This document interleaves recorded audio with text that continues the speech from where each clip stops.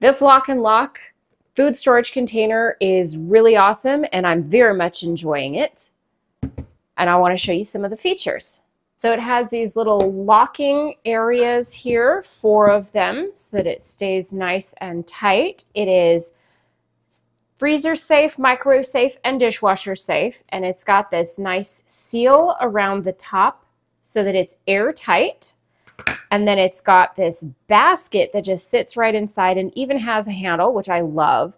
This is perfect for any sort of pickles or olives. Anything that's in a brine can just sit in here.